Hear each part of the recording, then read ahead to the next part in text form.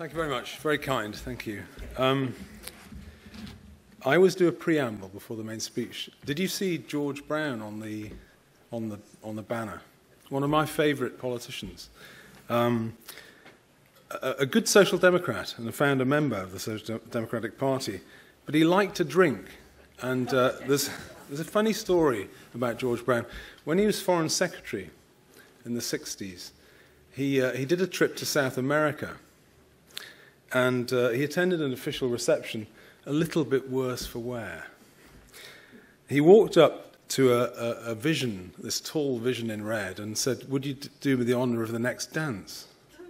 The person responded, "I won't dance with you for 3 reasons. First, you're drunk. Second, this isn't a waltz, it's the Peruvian national anthem. Third, I'm the Archbishop of Lima." Legend. Chair, conference, fellow Social Democrats. It's good to be in Manchester, which is the first industrial city. It can't go on like this. We chose that strapline partly because it's a line in the film Withnail and I, but mainly because it's true. It can't go on like this. I want to talk about 3 things today. Where we are, how we got here, and how to solve it. So first, where we are. You need to brace yourselves, because this is going to be challenging. The government hasn't balanced its budget in over 20 years. This year, we will borrow over 200,000 million. The national debt now stands at 2,388,000 million, which is the highest ever. Global debt is higher today than it was during the financial crisis.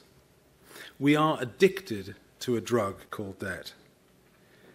We haven't had a positive balance of goods, trade in goods since 1985, and no one will talk about it, not least the people that caused it. We save too little, we invest too little, we produce too little, but we consume too much, particularly on imports. And look at those imports. Many of them from factories involving slave labour. Household debt is rampant and the use of food banks common. And yet 1/4 of all food is wasted in the home, and about 9% before it leaves the farm gate. Our rivers are polluted with sewage, our fields degraded with nitrates, our seas are overfished, and yet we can't even begin to feed ourselves. Meanwhile, back in the city, there's an epidemic of knife crime, and no one will be honest about the cause, which is family breakdown. We have a young generation renting, not owning, denied a house to start a family, their wages siphoned off each month in high rents. This is met with silence by the so-called conservatives that govern us. These people can't even control the national border. We have aircraft carriers costing billions, but thousands of illegal crossings in the Channel. I had no idea Albania was so unsafe. I'm unaware of any nation in history that survived very long without a border. But this is an experiment the Tories seem determined to try. As Sergeant Wilson might say, is that terribly wise? We have a massive, unsustainable Ponzi scheme, otherwise known as the University Industrial Complex, which creates millions of pounds in debt, most of which will never be repaid. Vice-chancellors get rich, but under their noses, free speech and freedom of thought and inquiry is dying in the academy. And back in the real world, there's a shortage of doctors, engineers, plumbers and builders, because no one can be bothered to train them. It's easier to rely on immigration. And after inventing civil nuclear power in the 50s, our government pathetically begs the French and Chinese to build power stations for them, in the same way that we ask foreign states to run our railways. Shameful. Do they honestly believe the French would return the favour? Certainement pas. In sum, we've lived off debt for 40 years, but that's about to stop because the era of cheap money is over. And the added problem for Europe is that the era of cheap energy is probably over too. I think the unserious people that got us here should be run out of office.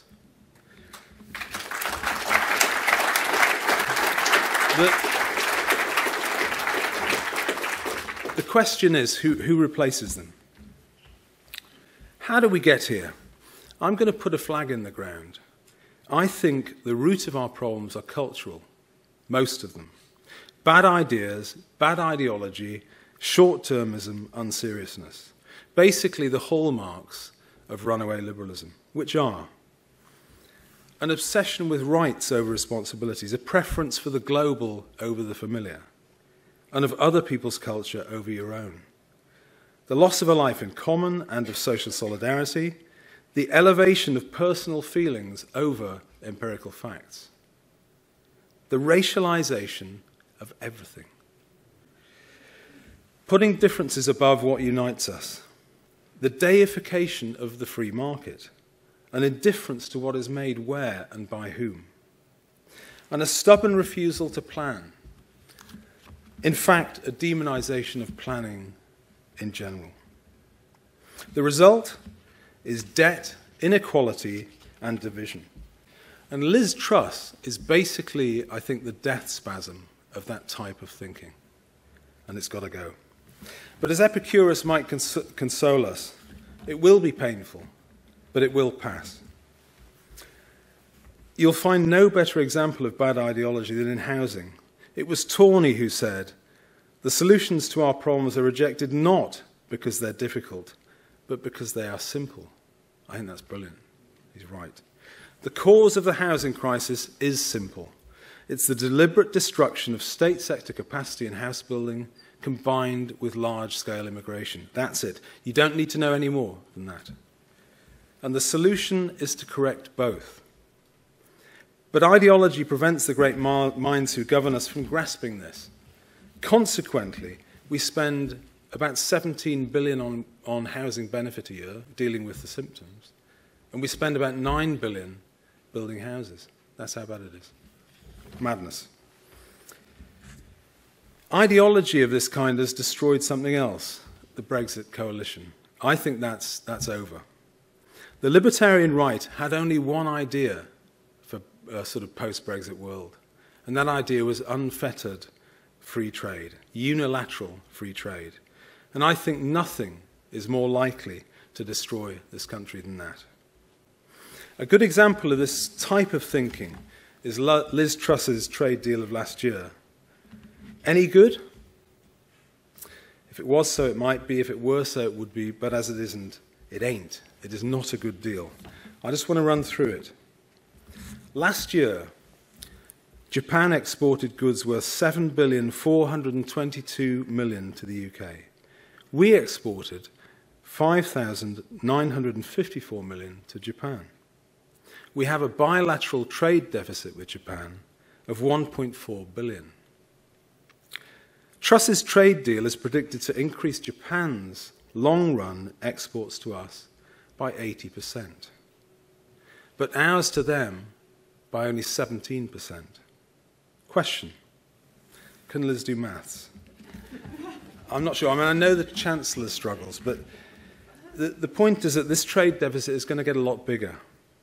And as Peter Shaw once said, you can't go on borrowing that. A surer way you will not find of getting poorer. And it's very odd because libertarians, free trade purists, see a trade deficit as a badge of honor almost. It's like a crack addict scoring another fix and boasting about it. My point is that if Liz Truss thinks the Japan deal is good, I just wonder what a bad one looks like. Shocking. I think this is childlike, empty, cargo cult Thatcherism, and it's got to go.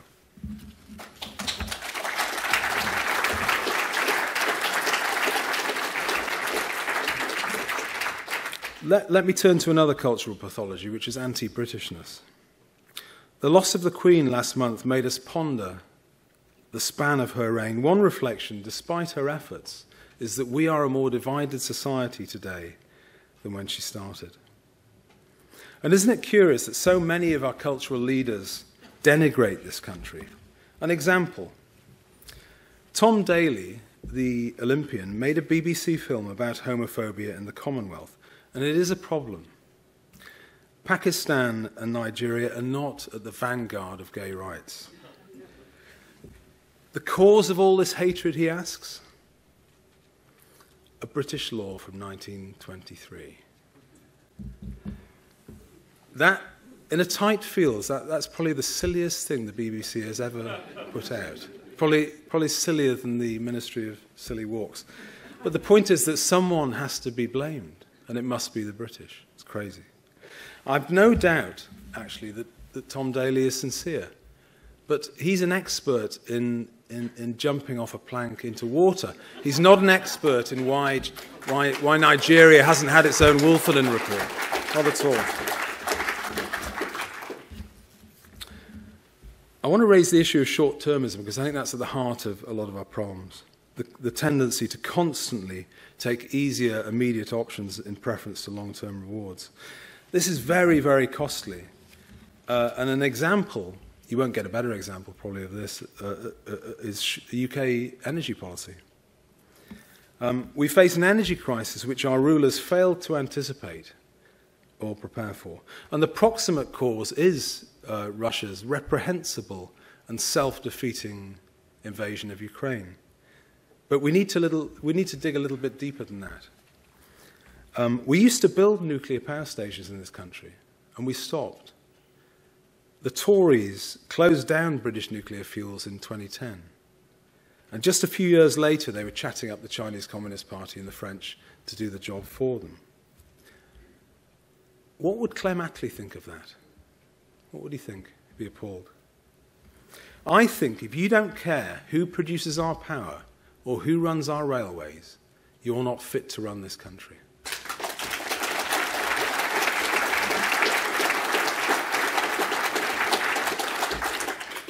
And the real tragedy is that we now don't have the base load we need, and that the lights could go off this winter. It's possible. Truss's energy bailout, which is necessary, will cost about $200 billion. But if we'd invested that in nuclear power, you could have provided about 70% of our energy needs, our electricity needs with that. And you'd have cut carbon emissions too. I don't despise the Tories. I actually despair of them. It's different.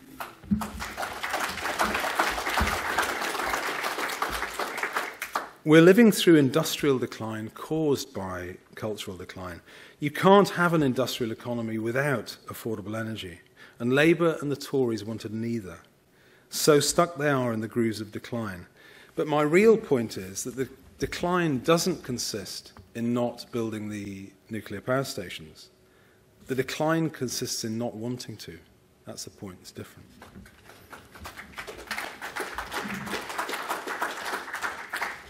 In reality, Labour and the Tories have stripped away any sense of common purpose, and we need to get it back.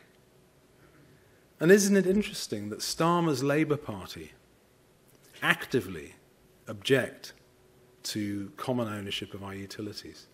Staggering. What is the Labour Party for? Starmer is like the woodcutter without an axe to grind, even for cutting wood. And Eddie Dempsey's right, by the way. Labour has been taken over by the Liberals entirely. The next thing I want to cover is unseriousness, which you see everywhere.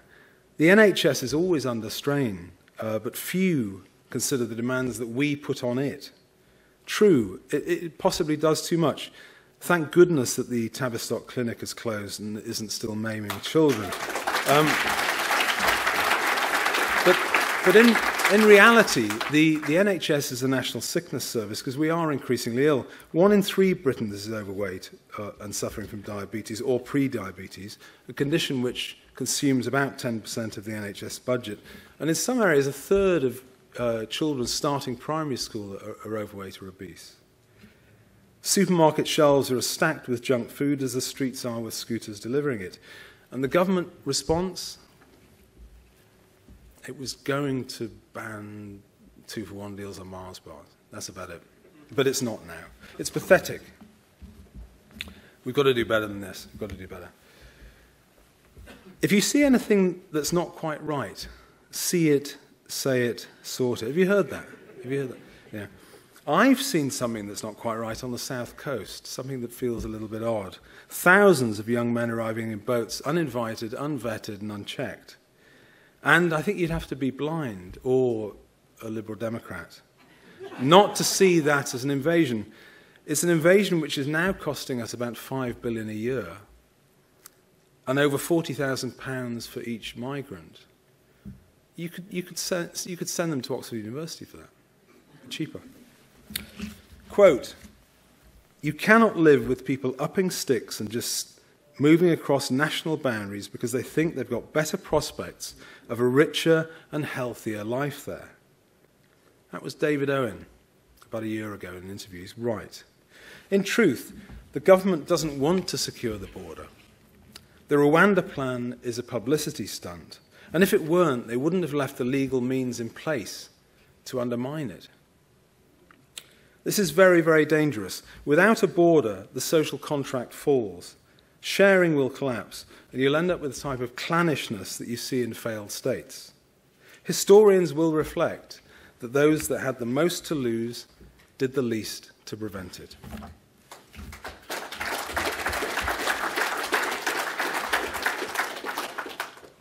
One further quote on immigration. "Our new system gives us real control over who is coming in." Anyone? No? Conservative Party Manifesto 2019.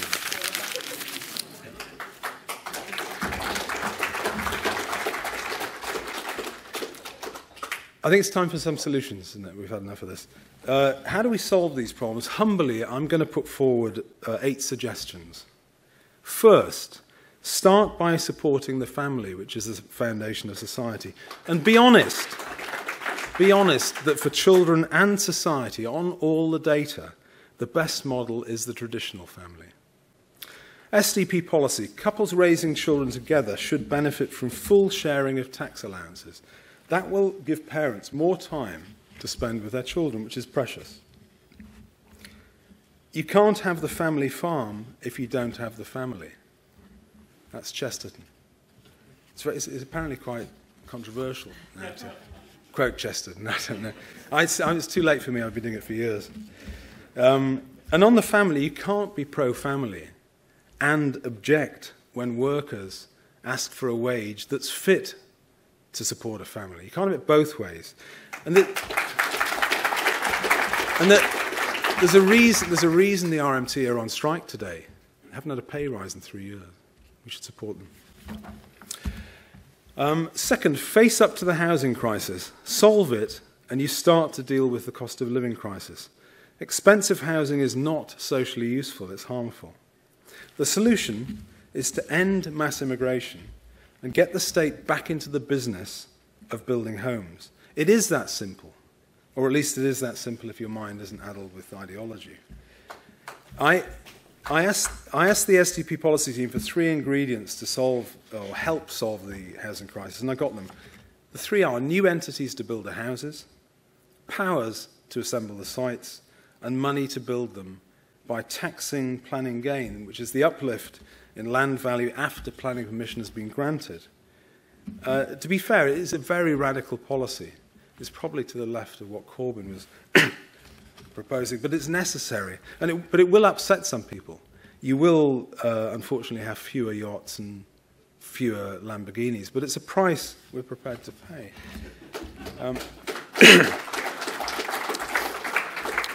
Third, rebuild our manufacturing base, the foundation of our towns and cities.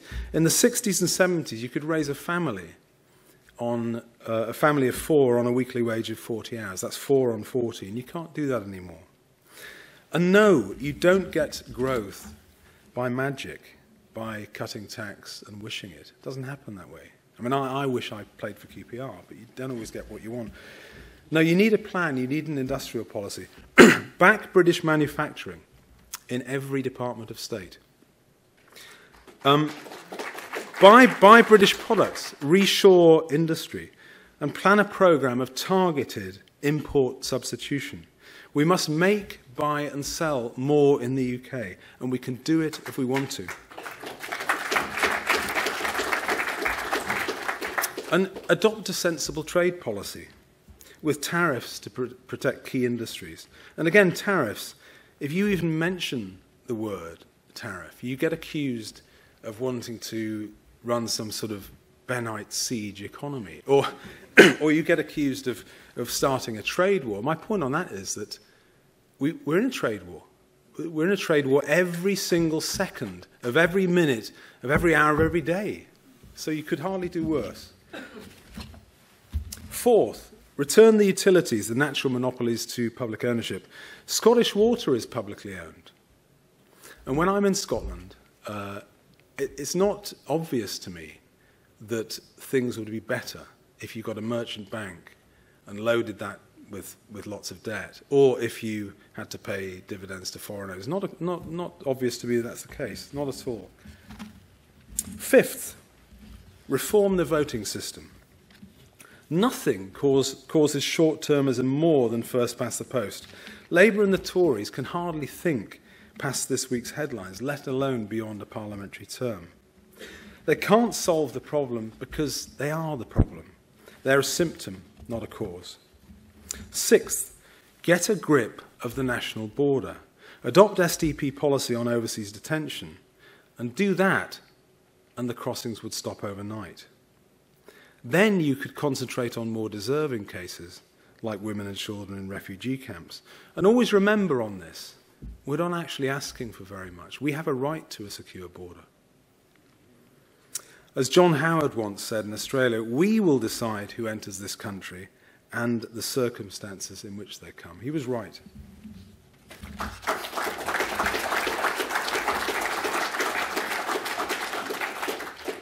Seventh, get serious on animal rights and the environment. No one else will. Get control of our territorial waters and introduce a maritime environmental policy which leaves parts of sea wilderness. And this will allow fish stocks to recover and seed neighbouring zones. And build a British trawler fleet as well, so you might have some influence on what happens in your own waters. And finally, get sensible on labour market planning, starting with the NHS. If you only train half the doctors and nurses you need, you run into trouble. And get serious about the causes of ill health, the demand side. Here's a cost-free measure. Start a fitness regime in schools of 1 hour compulsory exercise per day. Ban sweets, ban packed lunches, and offer good free school meals instead.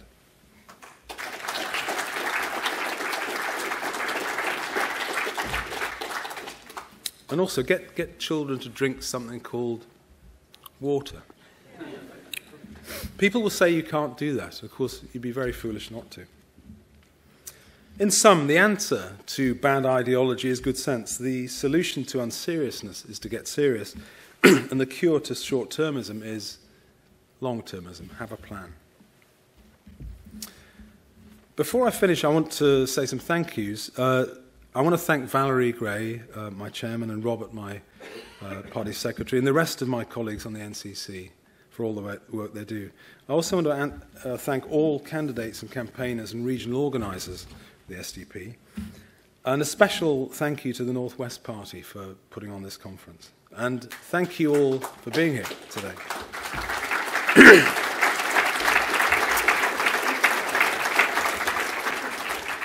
And special thanks to Dave Bettany, who made huge strides in the as our candidate in the South Yorkshire mayoral election, getting 10,177 votes and breaking the 5% barrier in Rotherham, Barnsley and Doncaster. Well done.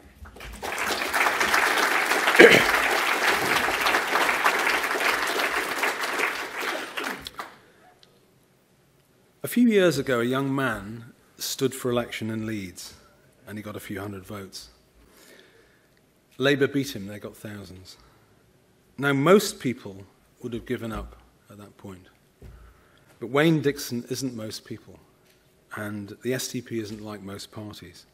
We fought and fought until that Labour majority was reduced from thousands to hundreds. And this year the dam broke. We took the seat from Labour in a landslide, getting more votes than all the other parties put together. A landslide.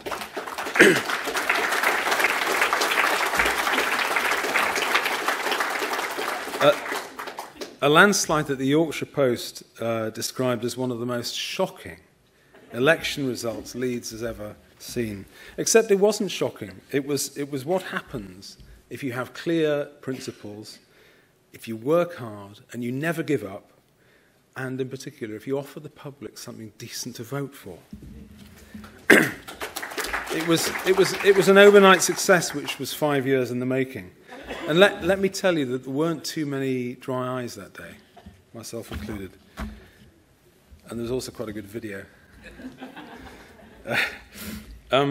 Some may think it a small victory, but 32,000 people in Leeds now have a first-rate SDP councillor. And when I walk down Middleton Park Avenue now, I'm in SDP territory, and that's a wonderful feeling.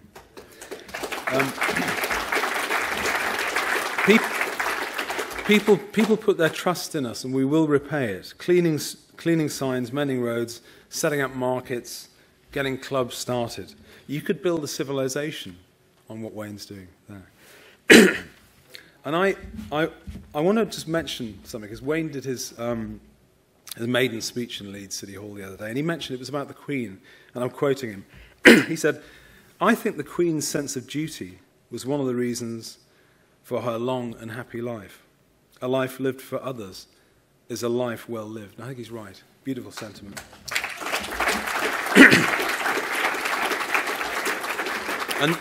And now Wayne is joined by Councillor Richard Bright from Derbyshire. Welcome, Richard.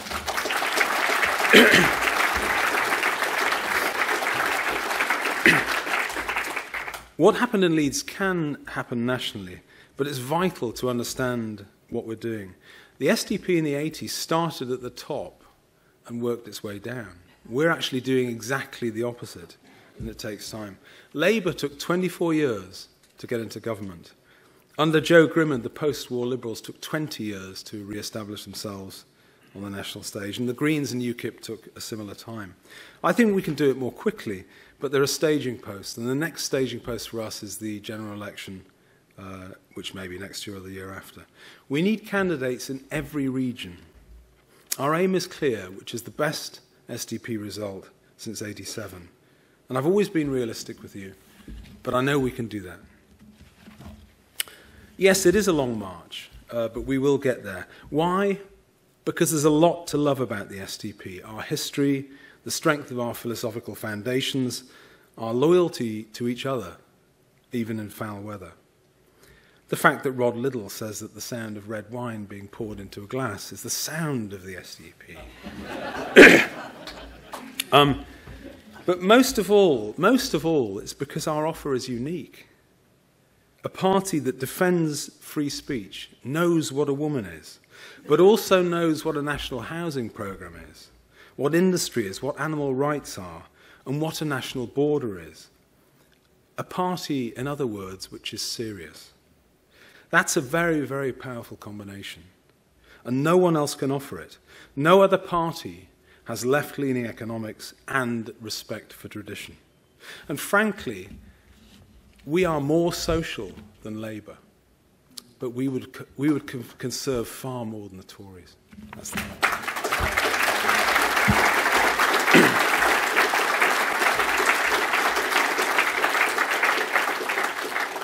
These are challenging times for the country we love, and I have an uncomfortable feeling that Liz Truss will not be leading us to the border of heaven. People want something better, and they'll find it in the SDP. We've proved we can win. My advice, keep going and win again. Thank you.